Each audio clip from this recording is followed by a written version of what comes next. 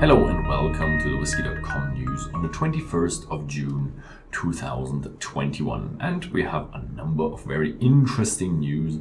The first one is a very old whiskey, and in fact this is so old that it is a new world record for the oldest matured single malt Scotch whisky. It is a 80-year-old Glenlivet, and it comes from the year 1940. Yes, it's a 1940 Glenlivet bottled by Gordon and MacPhails. It is coming out in the Generations range. It has 44.9% ABV, and it is limited to 250 bottles, and it will be very expensive. Then we have Torabhaig. Torabhaig is that small distillery on the Isle of Skye that is quite new, and they are bringing out their second bottling, the second edition of the Legacy series. And they will want to bring out more Legacy series, 4 batches until the end of 2022. Yeah. Then we have a new Glenlivet coming out. It's the Caribbean Reserve, and a part of the malt was finished in rum cask from the Caribbeans with 40% ABV. Then we have a new distillery that just has started construction, the Moffat Distillery, and it's a lowland distillery that will start producing at the beginning of the next year. The first whiskey, however, should come out in 7 years, as they want to mature it a little bit longer. Also very special is they want to fire their pot stills directly with wood. Something new, or something very old that is being recently introduced now, reintroduced. Then we have the Lindores Abbey. They're bringing out their first single malt to the market. Their first release was 46% ABV.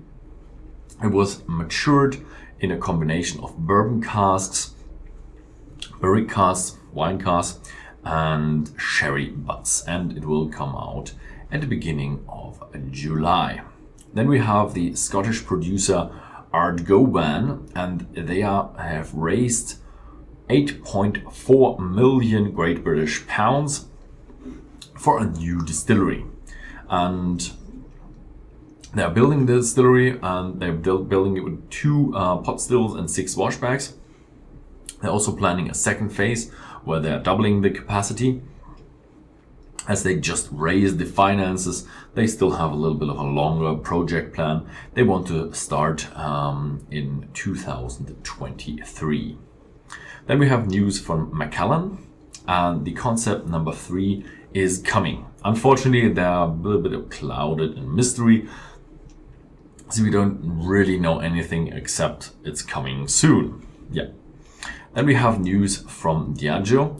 I've told you that they had a very big investment of 185 million Great British pounds in all their distilleries and all their visitor centers, and now the visitor center from Cardhu is opening. Next up is Ireland. Waterford, this very progressive, very environmentally friendly distillery, bringing out their first biodynamic Irish whiskey. It's called Biodynamic Luna 1.1, and it's made from biodynamic barley. And the biodynamic is a bit more than the organic or the bio stuff, and it's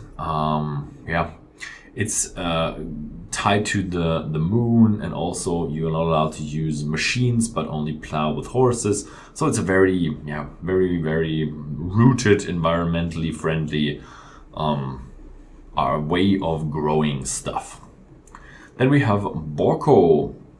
They are increasing their whiskey portfolio. It's a trader, a big wholesale trader, and they're bringing out the BUSKER. The BUSKER is coming from the Royal Oak Distillery. It's a triple cask smooth Irish whiskey, they call it, with 40% ABV. It has a very high percentage of single malt and single pot still whiskey, matured in bourbon casks, masala casks, and sherry casks. And then we move over to the United States. Good news from Heaven Hill. They're opening their new bourbon experience. 19 million US dollars they invested, and now they have a new bourbon experience visitor center with a distillery theater, a new tasting room, and a You Do Bourbon laboratory. You Do Bourbon, that really sounds like hands-on, like everybody can try it. Then we have from the international news, we have a new whiskey, A Horse with No Name, or Horse with No Name. It's a bourbon from Texas, and it's finished with habanero distillate, made in Schwarzwald. It really sounds really strange.